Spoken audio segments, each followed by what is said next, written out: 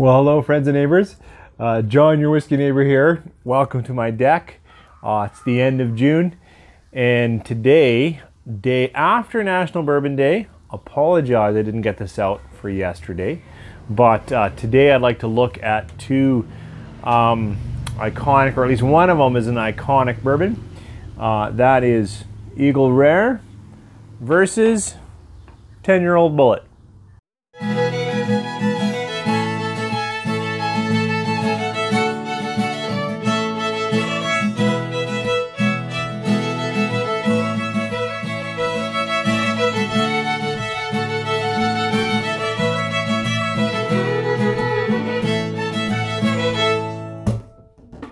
Okay, thanks for staying with me. I will say, because I've already reviewed Bulleit 10 on the channel, and I don't think I've reviewed Eagle Rare on the channel. This really is an Eagle Rare review, but I'm quite aware, and that's why I'm sitting in this spot. Couldn't put the jacket on. It's just too nice a day today. But about 2 years ago, well, 2 years in October, we're in June, I shot a Bulleit versus, Buffalo Trace versus Bulleit video.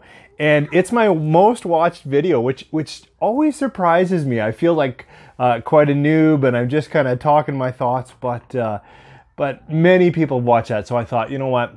Since I really want to review Eagle Rare, I better make it another almost comparison between Eagle Rare and Bulleit, a Buffalo Trace and a Bulleit product. So first, Eagle Rare. Eagle Rare, if you haven't had it, is really, like I said in the intro, an iconic bourbon. It is from the Buffalo Trace, the Sazerac company, now the Buffalo Trace Distillery.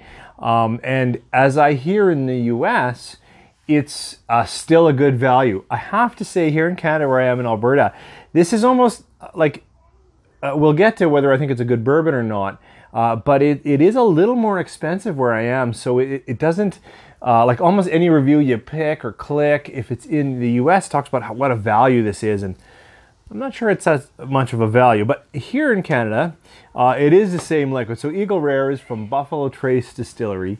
It is their mash bill number 1, which is their low rye. They don't release, and I'm not sure why in this day of really transparency and the informed whiskey consumer, why, but they don't release the exact value.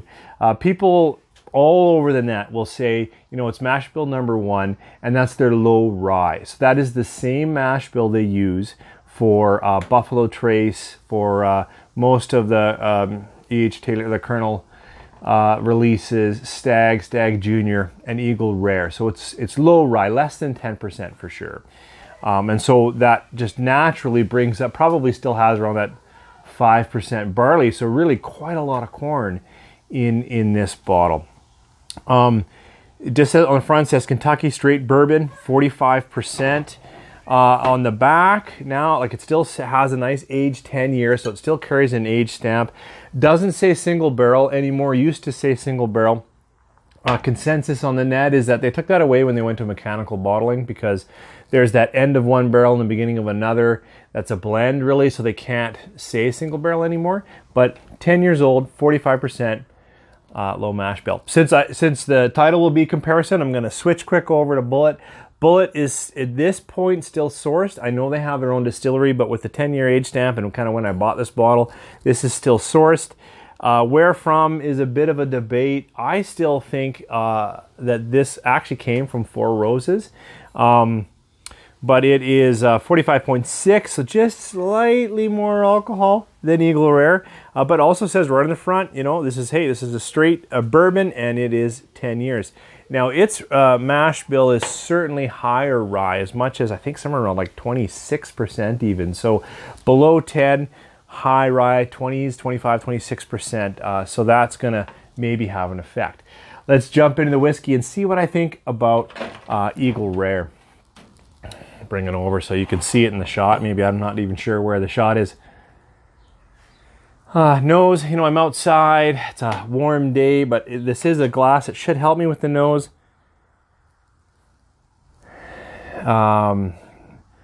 Sweet alcohol, but not ethanol, like not a sharp alcohol, but there's sweetness with a cooked edge to it. So For me, that's a little bit of a caramelled sweetness. Not as deep as caramel, so maybe a honeyed sweetness. If I'm looking at some fruit in here, it's it's mild. Little cherry, little apple. Yeah, I expected more on the nose. A little bit of cinnamon.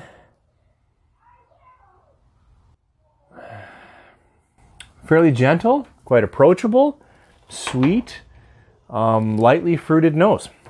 Now we'll try the Bulleit. Okay, different nose, right? This is a different animal. Here, it's a mix of spice, of wooded spice, cinnamon, and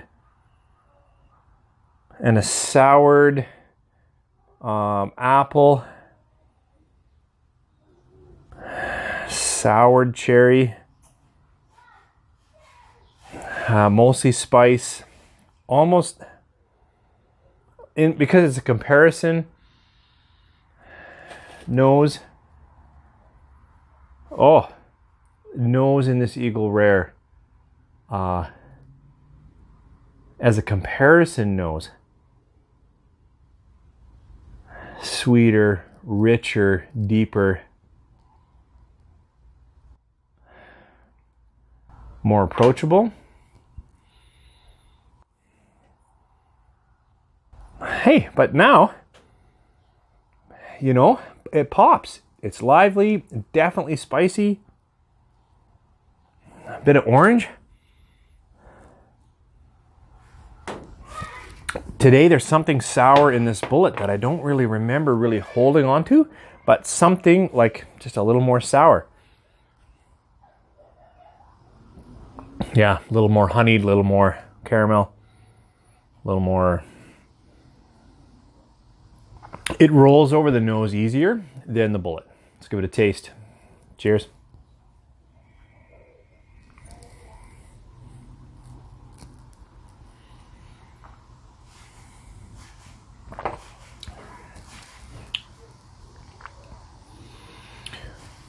Palate is still, you know, pretty gentle. You know, I mean, it's 45% and it's a bourbon. It's going to pick up in your mouth. If you're not a whiskey drinker, you're not going to go, oh, that was really sweet and gentle. But if you're a whiskey drinker, if you know what you're drinking here, it is actually quite gentle and quite honeyed and carameled and you know, the peppers are there, but they're just on the edges. Stays more center of my palate. The end of the sip or the beginning of the finish to me gets a little bit at that I would say a wooded note that in this case tastes a bit like a chocolate, a bit like you know, that cocoa, no, but sweeter. So almost a milk chocolate.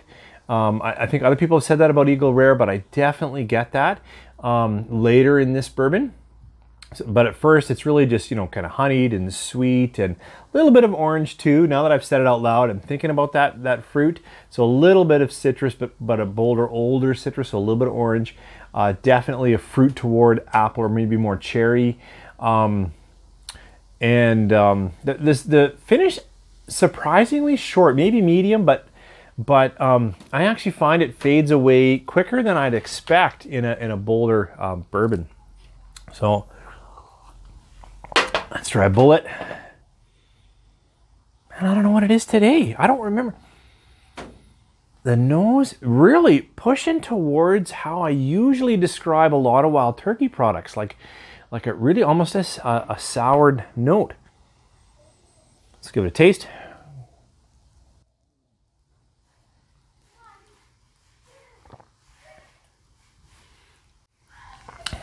So, okay. The spice note and the pepper note in Bulleit picks up really right away. I need to retire if I couldn't pick these off in a blind taste test. They really are quite different. Are there still some of the caramel sweetness? Yeah. Cooked down toffees? Yeah. A little more burnt in this case? Yeah. So still bourbons, still lots of corn going on in here. But this Bulleit, to me, lights up more the edges of my tongue, clearly spicy and peppery. Oak is more almost woody. Well, not almost. The oak in this is more pronounced, like wood, cut wood, sawdust, that kind of stuff. You know, where you're like that's wood. I'm chewing on. I used to say when I was starting out in bourbon, you had a popsicle and you're chewing on that popsicle stick, and then suddenly your mouth is kind of this dry, woody. Yeah, but here, I don't know, today, marmalade. I don't know what's with the orange today. But still not bad. I like bold, strong, peppery, spicy. Hey, you're drinking bourbon notes. So interesting. Definitely just a more rolling nose.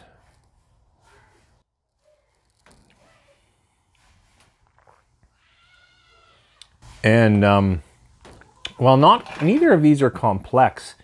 I think a palate that will appeal to more people, because it just has more of that,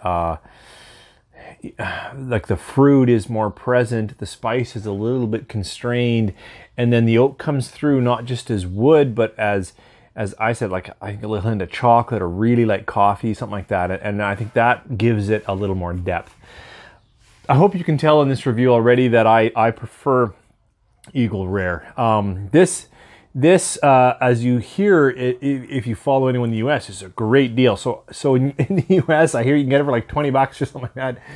That's ridiculous. You should always have a bottle of Eagle Rare on the shelf for star value. I can't recall what I've rated this before. In today's sit down, this is a very enjoyable bourbon. It hits even the 4.5 star range for sure. This one, just like today, it's even under 4. It's like 3.5. I'm sure I've given it 4 before, but it's like a 3.5 today, all the way up to almost a 4.5. That's how different they are today. I think if you go online, because way back October 2017, when I looked at BT versus Bulleit, I showed the distiller. So in trying to stay true to myself, I think distiller gives us like 91 and this 89.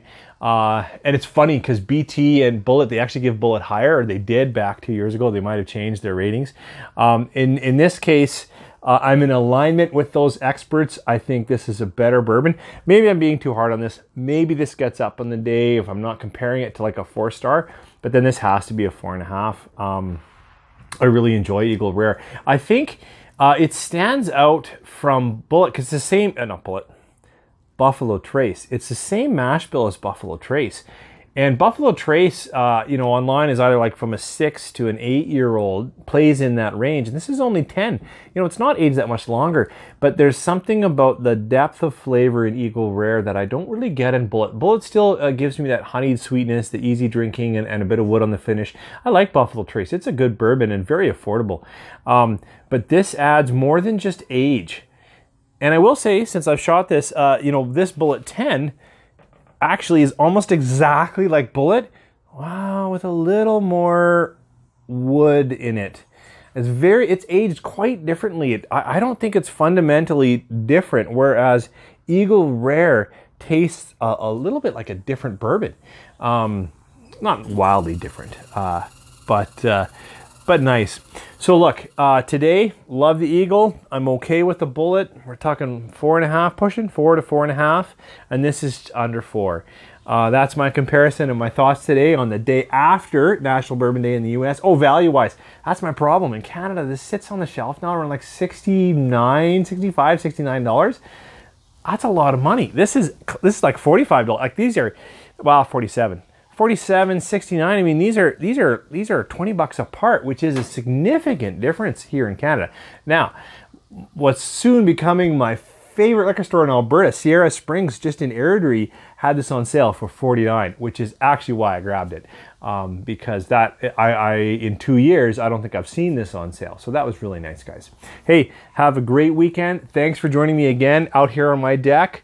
I hope you're a viewer back from 2017, that you've seen my Buffalo Trace versus Bulleit, and now we've seen Eagle versus Bulleit. That was kind of fun to shoot, you guys. Have a great weekend.